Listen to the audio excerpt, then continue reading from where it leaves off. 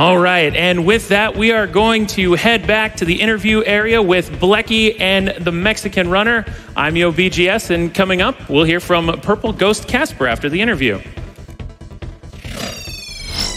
Hey everybody, that was another very cool run. I hadn't seen that game Chippy before, but very cool stuff. So moving right along, I am jealous of nobody but myself right now because I am here with the one, the only, the Mexican Runner. How are you doing today? Hello, Blechy. I'm doing fine. Yeah, just enjoying the event. It has been really awesome. And yeah, that's it. Glad to hear, yeah. It's been an awesome event so far. So, I mean, I want to kick it off because you're going to be doing Adventure Island 2 in a little bit. Now, I'm sure most of you out there know it, but this man has completed every NES game released in the US. So I want to hear from you. You've played literally everything. You could submit everything. What made you decide for this marathon to submit Adventure Island 2?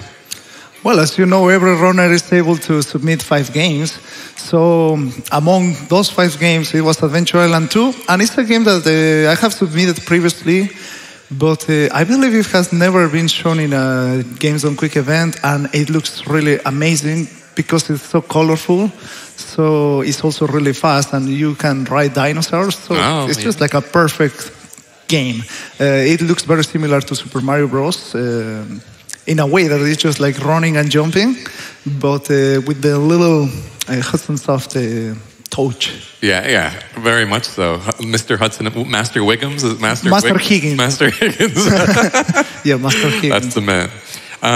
Yeah, so I mean, even narrowing it down further, you could have also submitted Adventure Island 1 or 3. Why 2 specifically of that series? Well, no offense to all the other games and runners of the other games, but I feel like Adventure Island 2 is the best looking one out of the NES. And I got to play it as a kid together with Adventure Island 1 and 3, but still like 2 has been my favorite.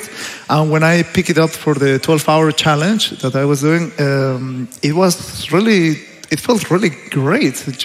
I was impressed with the game, and it was very difficult, so it made a click on me. Very cool. Yeah, I mean, there's a lot that's different from the first one, such as the dinosaurs you mentioned. And with that comes the question, like, you have to adapt a bit more than you might have to in the first one, because if you lose a dinosaur, you might have to change things up a little bit. Is that an issue for you coming into this game? It's a very big issue because as a speedrunner, you're used to play the game the only way you play it with your actual strat. So losing a dinosaur, like, it changes your speed, and your attack is different because the axe comes from a little higher up, and it's not as effective and quick as the tail with the blue dinosaur, for example. So yeah, it changes a lot, and also many things that could go potentially wrong. Like, I have to just adjust on the fly. That's why the estimate is generous, but not really. Got it. Cool. I want to actually change it up a bit. I want to talk a little bit about just your general kind of time that you've spent at GDQs. Do you know how many GDQs you've been to so far? My first one was in 2014, and I mainly have assisted to Awesome Games on Quick, so it should be like 5 plus this 6, and once I was at Summer Games on Quick, so 7. Got it. So 7. So what keeps you kind of coming back to these events? Well, I came this time is the lucky 7, so I'm gonna get lucky this GDQ. I know it.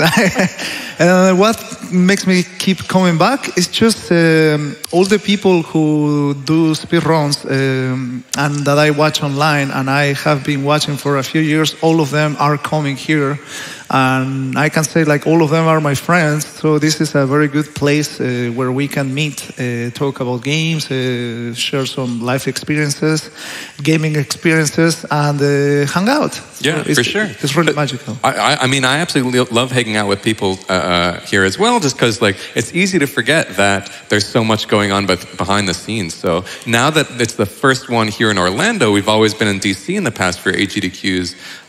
What kind of things have you been doing here in Orlando? Well, I had to practice my game, so my friends went to Universal yesterday, but I was just like watching pictures. on my phone. Yeah. But no, we're gonna actually go to like a medieval dinner. Well, it's like a show, but yeah, many other stuff. They want to go to like arcade retro bar. So, well, it's gonna be interesting, and the weather is nice. I personally love swimming, so the hotel has a swimming pool, so I'm swimming every day. It's just really nice. Nice. I got to join you one of those days. Yeah. That's so cool. We actually have a few questions from you guys out there, so let's go ahead with those. So first up we have from WSOX UK asks, the Mexican Runner, how are you so good at so many different speedruns? Well, I will say that it helps me that I'm a musician and I like study music for a long time, because in music you need to be able to tell differences on how to pick up songs fast. And I had like very good short-term memory that, well, I developed by playing music. Like I was hearing a melody and it was just in my head immediately. So I believe like when you start speedrunning a game, like memorization is a good ability that it helps you out. I don't have a like names memorization, but I have a very good location-wise. So many times I don't even need a map, and I know exactly where I am or where I have to go, or at least how to go back to the previous place that I was. So I think that ability to be able to see many things. I have like a picky eye that I can see like bosses' patterns, immediately grasp them, and somehow I'm able coordinating to what is going on in the actual game. I get very familiarized with the game mechanics immediately, so that helps me out to be good at speedrunning games. And also I have the patience of a saint. That's what people say. I mean, but definitely to become a speedrunner, you have to be patient. I personally like NES games, so that's why I always am there.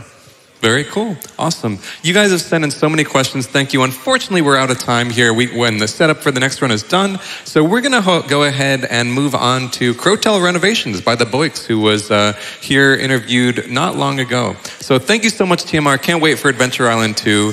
And let's check out Crotel Renovations.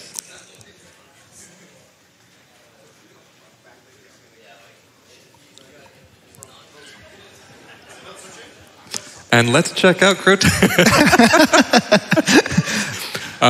Yeah, I mean, it's going to be good stuff.